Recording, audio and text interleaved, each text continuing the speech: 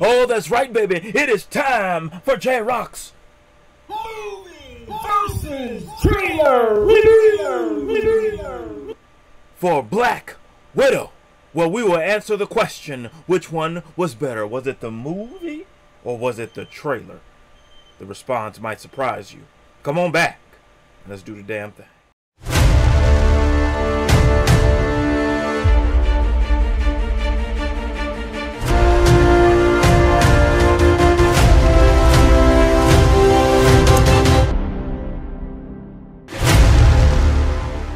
Finally, J-Rocc has come back to YouTube. Oh, what is happening with the millions and millions of J-Rocc fans from all over the world? That's right, baby. J-Rocc is here, and it is time for the one and only movie versus trailer review. Well, we will answer the question, which one was better? Was it the movie or was it the trailer? J-Rocc finally is getting a chance to do this. Been a damn hectic couple weeks here for the great one. But J-Rocc wanted to make sure that he was here for the millions of J-Rocc fans to deliver, as promised, movie versus trailer review for Black Widow. If this is your first time watching one of J-Rocc's movie versus trailer reviews, you can go all over YouTube and you can see movie reviews, people breaking down the movie, giving their thoughts, giving their opinion, but there's one thing you won't find, except right here on the Great Ones channel, and that's where we answer the question, was the movie better? Did the movie live up to the hype? Or did the trailer oversell the movie? You ever seen a trailer to a movie, just thought to yourself, you got to see this movie because the trailer made it look too good not to? But then only watch it and realize that the trailer was better than the movie because the movie just couldn't live up to the expectations set by the trailer. Well, that's what we're going to do here. We're going to watch this trailer. We're going to see what's happening in the trailer. We're going to see if there's any fancy editing in the trailer to try to make it seem like what's going on in the trailer is actually going on in the movie, when in fact it is not. So let's do the damn thing. First of all, J-Rocc says this. This movie, to me, focus more so on storytelling, but that tends to be the thing, right? With Marvel movies, they hook you with the story, they get you, they tug on the emotional part of your fandom, and they throw in some action scenes, some fight scenes, right? And so it keeps in line with that, much like it does all the other Marvel movies. And so let's take a look at this trailer and see, you know, what is happening, you know, going on with this here. My sister moved out west. Alright, so there are some characters in this movie. Obviously there's a Black Widow. There's her sister. Can't remember what her name was. It doesn't matter what her name was. Their father. That nigga killed my father. Everything we love, we coming to see us. And mother, who were basically there to play a role, if you will. So they have this whole fake family or whatnot. So when I say sister or father or mother, you know I'm not talking about, you know, biological. And so Black Widow, you know, is on the run because this movie happens, and this is what J-Rocc was wondering when he saw the trailer. When is this movie taking place? Well, this movie takes place right after Captain America's Civil War. She's on the run. She's on the run from S.H.I.E.L.D., right? And in the midst of her being on the run, you know, she gets some clues to her past, right? Because obviously, you know, she was created in the Red Room, and her sister is sending her these clues to, you know, come find her, or, well, not find her, but try to uncover, you know, this mind controlling substance that's using to create other widows like her. They're manipulated, fully conscious, but no choices. And so, yeah. So this is right at the beginning of the movie where, you know, she just escaped S.H.I.E.L.D.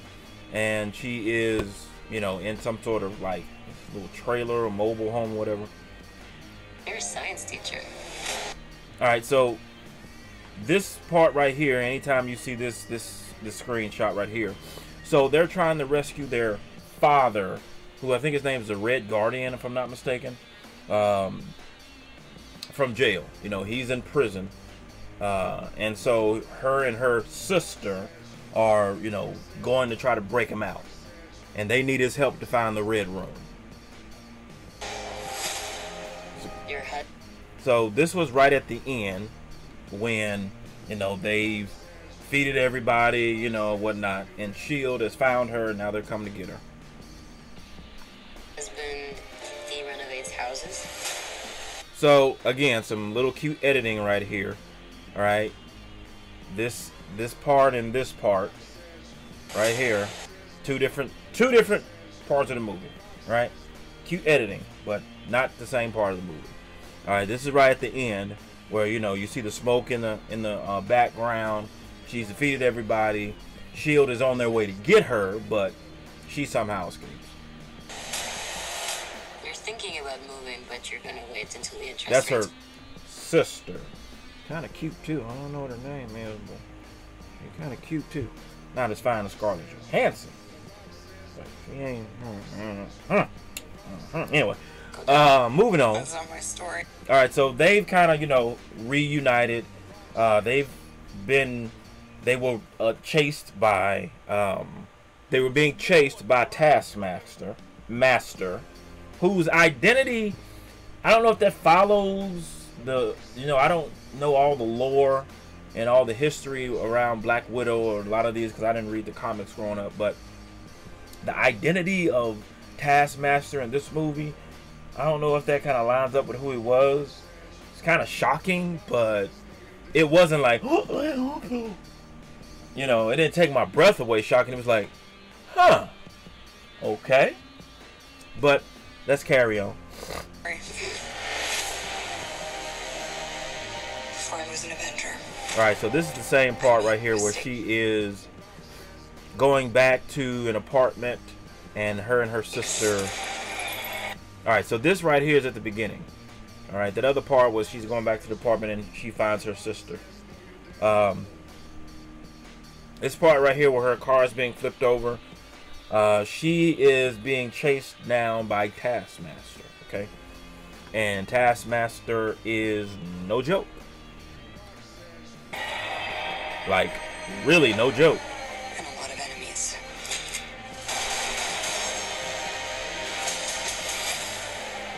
His call sign's Taskmaster. Yeah, this is the Red Room where they're training other widows like her. But they're not, you know, doing it willingly. You know, they're being mind controlled by some sort of agent or something that, you know, her sister finds out about. He controls the Red Room. They're manipulated, fully conscious, but no choices. Yeah. And so this is a part of the movie where after they've, you know, rescued the Red Guardian, her sister, they go and find her mom. And so they put together this plan that at first looks like they've all been captured, right? But that's not what happens. This is a setup that Black Widow and her mother put together to try to get Black Widow close to the guy who's pulling the strings or whatever. I can't remember his name. That is correct. It does not matter what his name is. But yeah, so and they're trying to inject her with something. I think maybe more of the mind control stuff, maybe. But she ends up escaping. So I should have come back for you. How many others are there? Enough. So this is the part here where they're leaving the apartment. They get chased by other widows, and then Taskmaster shows up as well. It was a hell of a good action scene right here. Yeah, this is where it all starts. We have to go back to where it all started, so they never do that to anyone again.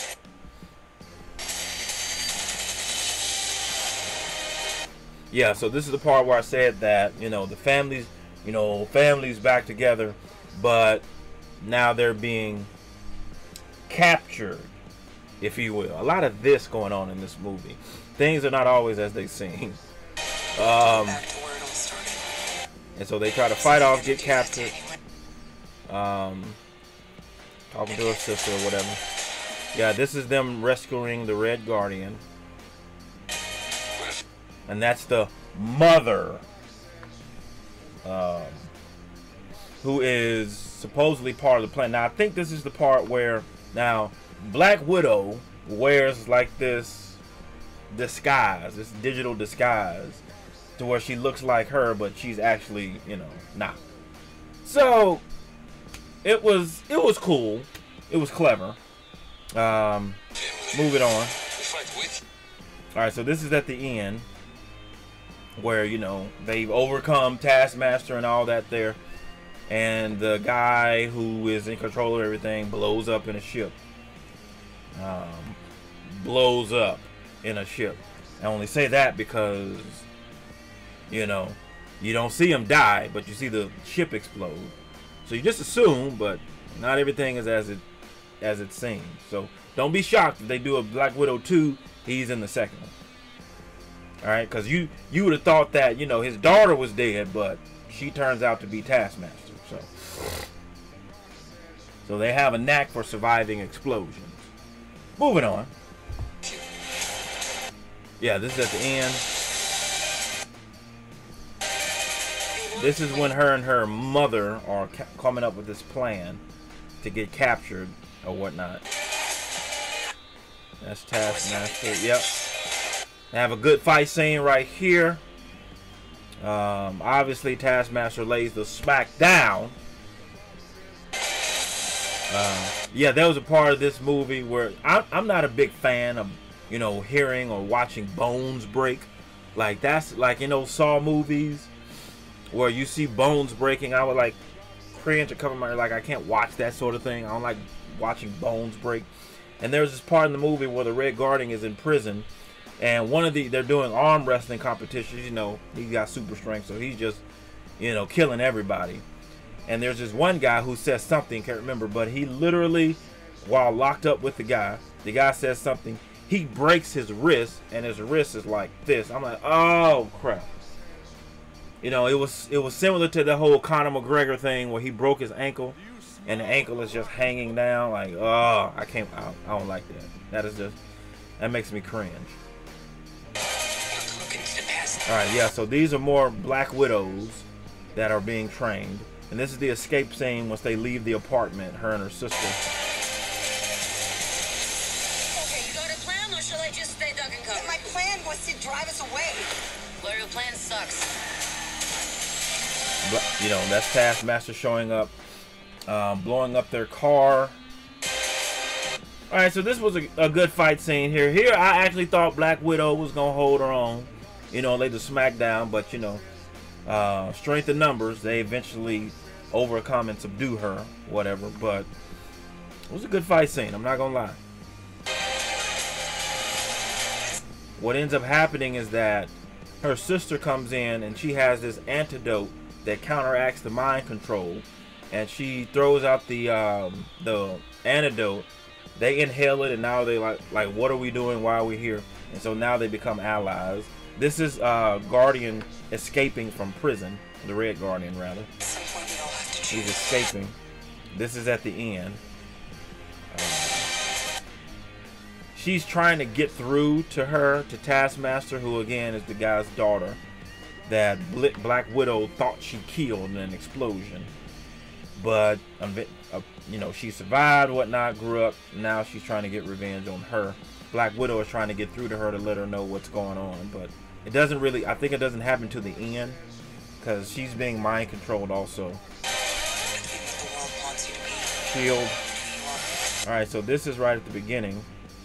This scene right here, where they think they have Black Widow cornered, but she escapes. You know, she leads them on a wild goose chase and gets away. Fight scene towards the end. This is the scene where they're trying to get Red Guardian out of prison. Hell of a fight scene, though, not gonna lie.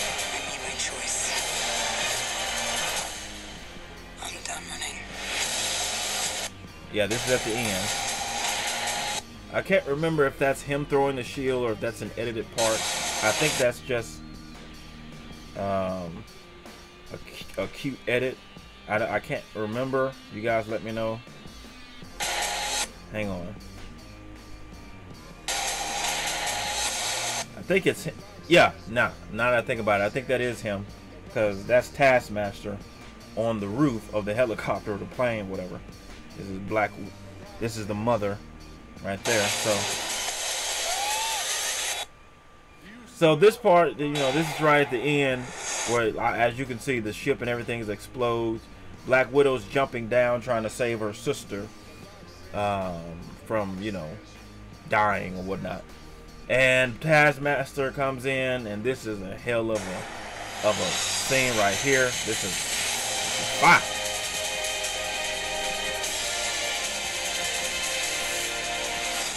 Here's what's gonna happen. Natasha, don't slouch. I'm not slouching. You're going to get a bad hunch. Listen to him, Mother. Oh my God, this.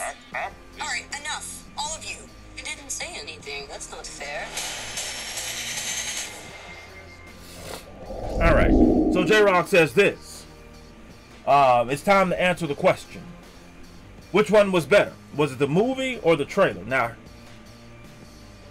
these trailers by Marvel sometimes can be so good that sometimes the movies don't live up to the expectation because they do some clever editing. And so,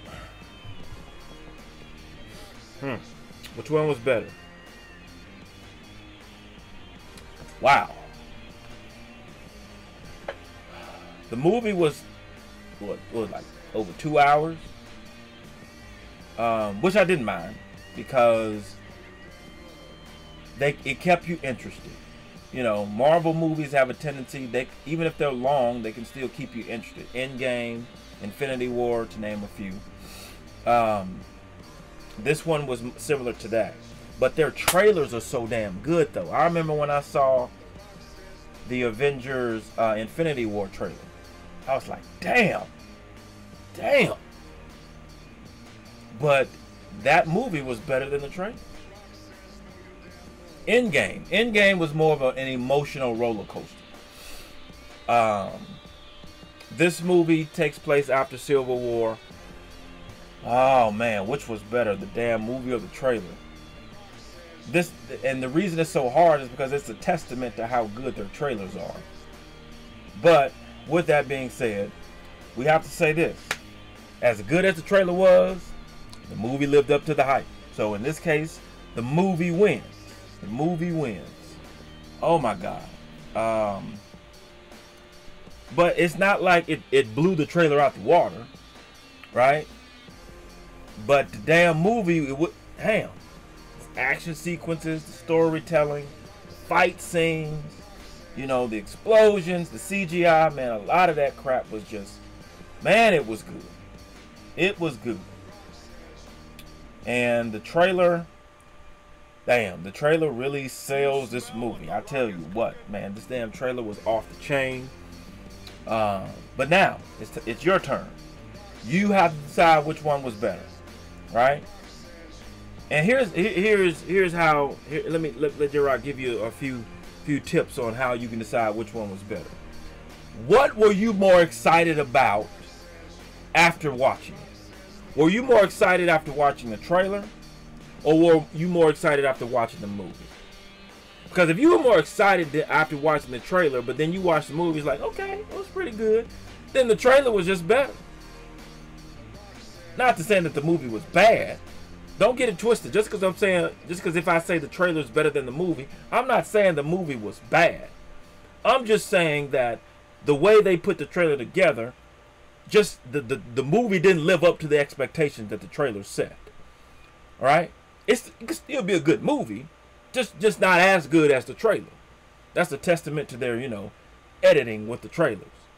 However, in this case, in J-Rocc's opinion, the movie was better than the trailer. There were so many things more going on in the movie, not than what in the trailer, obviously. Not going to tell you everything. But that tends to be the whole Marvel stick, if you will. So you tell J-Rocc which one was better to you. If you've seen it, let me know in the comment section. The movie, the trailer, which one was better and why. Why was the movie better than the trailer, or why was the trailer better than the movie? All right, I understand the trailer is only 2 minutes long and the movie is 2 hours. But let me know down in the comment section.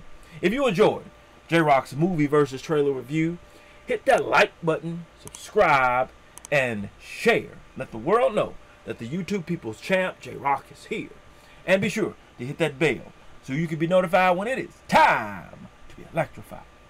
Thank you for joining J-Rocc. Until next time, Mamba, Gigi, and Wakanda forever. If you smell what J-Rocc is cooking.